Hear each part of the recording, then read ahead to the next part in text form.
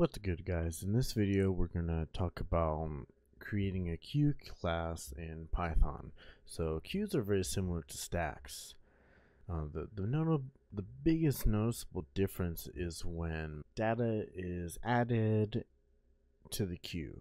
So with stacks we have our data added to the top and removed from the top, right? So there's really one point, one end of our list that has all the intention, which if we take a look and we get a good view, is that when we push and pop, it's at the end of the list inside of the stack.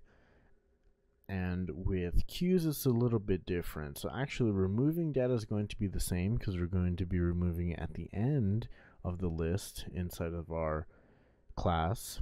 However, when we add data and it's a queue, we're not going to be adding to the end of the list. We're actually going to be adding to the beginning of the list, right? So here's one of the big differences between stacks and queues.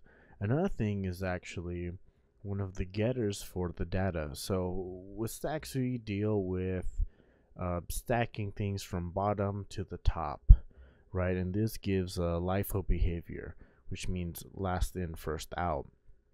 So we're always dealing with the top. That's probably the most important area of the stack because it's where we remove data is at the top, and it's also where we add data, which is at the end of the list, right? So the end of the list here is the top of the stack.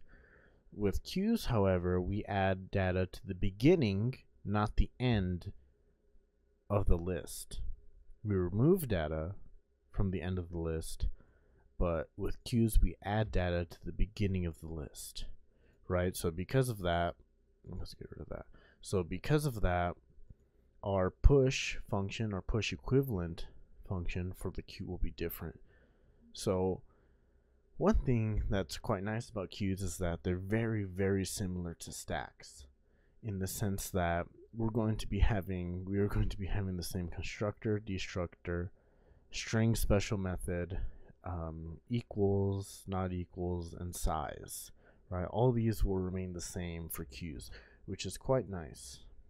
So here we're going to create our queue class, and we're going to paste everything, which is nice. So the only big difference, the only change that we have to do for all this, it's actually quite minimal. We have to change this to enqueue. So when it comes to adding data in stacks, we call it push. When it comes to removing data in stacks, we call it pop. However, the terminology is different for queues. When we're adding data to the queue data structure, we call it enqueue. And when we remove data from the queue data structure, we call it dequeue. Okay, so this is going to be the first notable difference. However, everything else is going to stay the same. And let's move this to the top here now.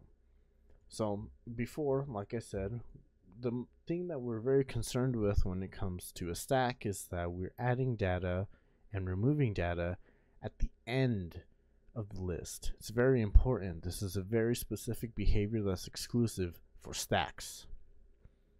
Okay? For queues it's different. Both ends of the list are going to be important. So we will define getters that emphasize the importance of that. So first I'm going to have a front getter, which will get the front of the queue, which means if you are in front, you're going to be, how should I say?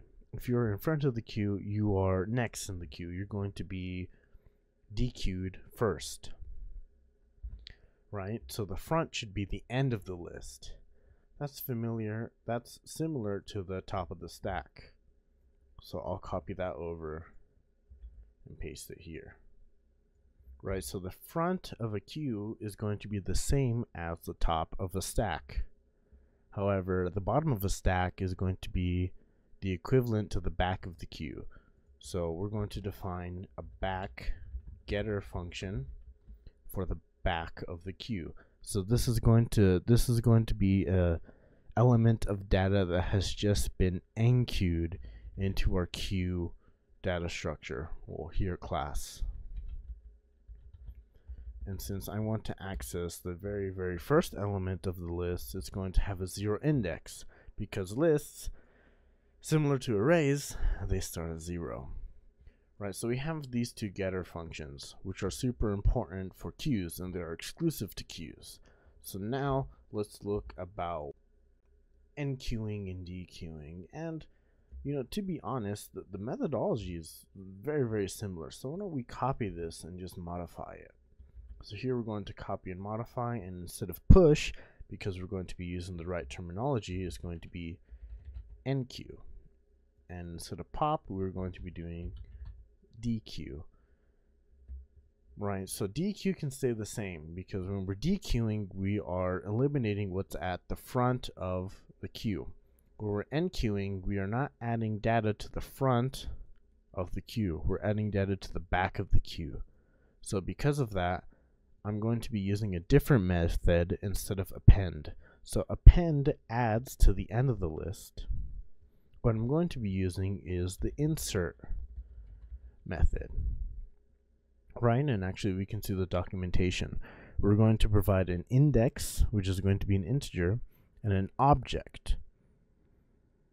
Right, so what are we going to be inserting at which index? Well, since we are inserting at the back of the queue, the back has an index of 0. So 0, index 0 is where we're inserting.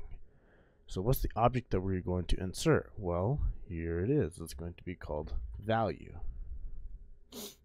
Right, so here when we're enqueuing, we're adding data to the beginning of the list, which makes sense because we're adding data to the back of the list.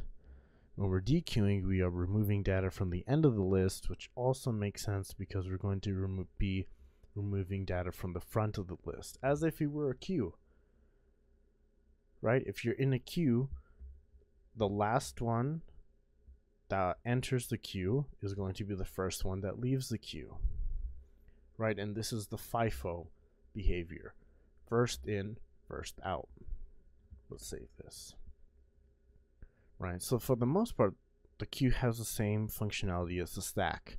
The only thing that we're missing here is our print stack, which we'll need to change to print queue, and our search.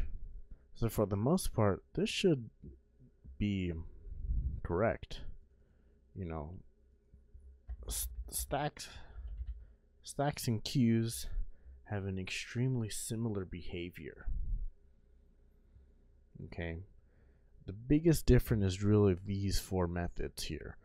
These two getter functions and the enqueue method and the dequeue method. Right.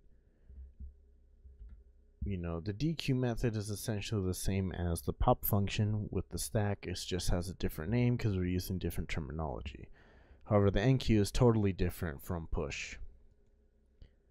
And in the next video, what we're going to do is that we're going to cover kind of like a main driver code to include these two classes so that way we can test them. Thank you for watching this video.